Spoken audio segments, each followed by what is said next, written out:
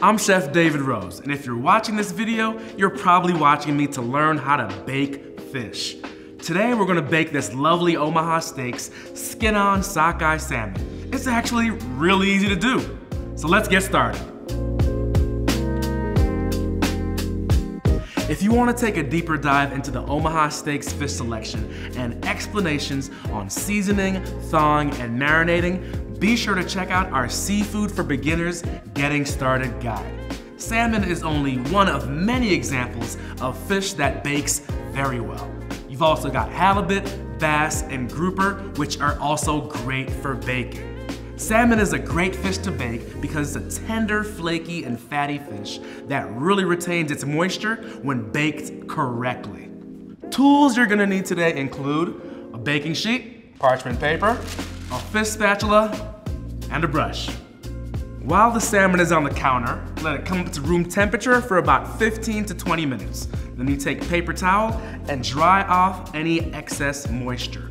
From there, we're gonna rub it down with a little bit of olive oil and then season with salt, pepper, and Chinese 5-spice.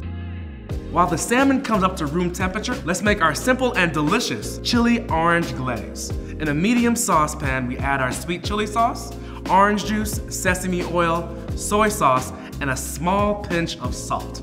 We bring that to a boil, reduce to a simmer, and let it thicken until sauce-like consistency, about 4 to 5 minutes. First things first, what you're gonna do is place the parchment paper on a sheet pan and lay the salmon fillets skin side down. Then you wanna place it in the preheated 400-degree oven and bake undisturbed for 10 minutes. Once salmon starts to brown, you wanna brush the chili orange glaze on the fillets. You wanna place it back in the oven for another 3 minutes and brush with the glaze again. Return to the oven for another 2 to 3 minutes until nice, lacquered, flaky, opaque, and firm. You'll know it's done when all sides are golden brown, but still nice and moist on the inside at a perfect internal temperature of 145 degrees. This dish goes great with sauteed spinach and my Omaha Steaks quinoa fried rice recipe, which you can find on the blog. Now that you know how to bake seafood, you'll be hooked from here on out. Don't forget to check out the other videos in our Beginner's Guide to Seafood series, or hit up our blog for more recipes, tips, and tricks.